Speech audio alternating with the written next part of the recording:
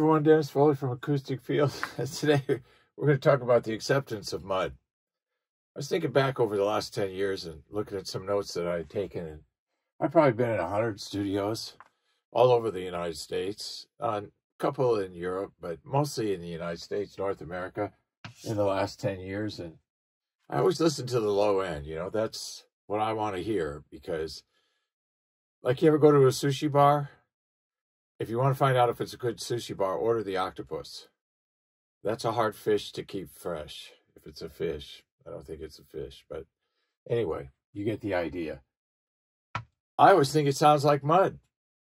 You know, there's no separation. There's no definition. The attack and decay is nasty. I think it's horrible. And I've been in some really nice studios, okay? Names that you would recognize. So I always say, you know, you can get good sound. A good engineer can get good sound in any room. And I think there's a lot of engineering going on because you're not putting that quality into the mix based on what I'm hearing in the room. You're not. So you're doing something else. So that's how that works. But no definition, separation, no proper attack and decay. And this occurs at all pressure levels, low, medium, rocking, high, so to speak. So I always ask them, what do you think of the low end? And it's like, well, it's as good as I can get it. That's low end for you. That's what low end sounds like. It's just that there's a reference for years and years and years that people have gotten used to. And it's sad because, you know, we have technology that can make it way, way, way better, more enjoyable.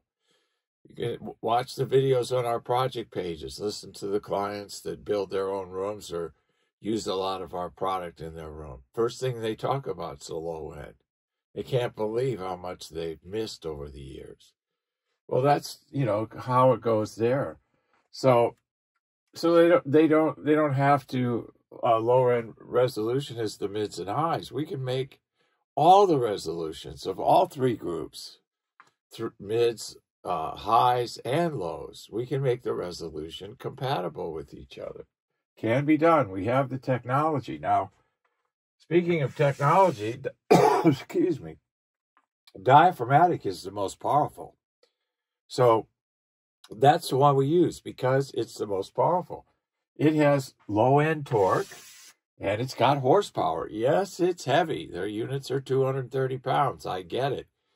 But you can't get this kind of horsepower and torque, if you will, to use a automobile analogy. The thing is, excuse me, that you got to have density. And you got inside diaphragmatic absorbers, we have our carbon, and that filter alone weighs 65 pounds. I think the cabinet's like 130. So, you know, it's a lot of weight. It's a lot of mass, but that's what you need to stop 20, 30, 40-foot long pressure waves and half as high. So you have to have that kind of horsepower. We do have it in our 10s and 12s, our ACDA 10 and ACDA 12, 30 to 50 on the 12, 30 to 300 strong on the 10. And then for those that don't need to go into the 30s, the carbon panel. So there's a big gain there, you know, with performance.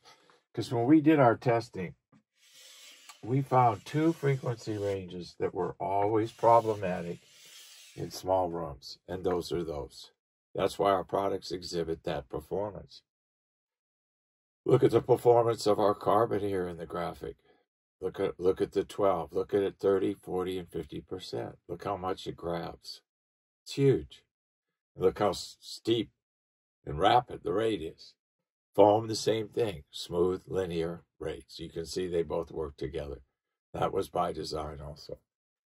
So we don't have to accept poor low end. Mud, we call it. You don't have to accept that. We can fix it for you. So go to our website. There's a room form, top left corner, says room analysis. Fill it out, send it in, schedule a time to talk. Acceptance of mud. I hope this helps. Thank you. Thank you for watching this video, and if you liked it, please give us a thumbs up. We also have a newsletter that you can subscribe to, so please do that because we offer special price discounts to only those on our newsletter. And then don't forget about our forum. We have started a forum on our own website where people ask questions, and I usually get a chance every couple days to look at it. There's an interchange between people on the forum, and we'll give you real answers on a regular basis, so that'll help you. Thank you.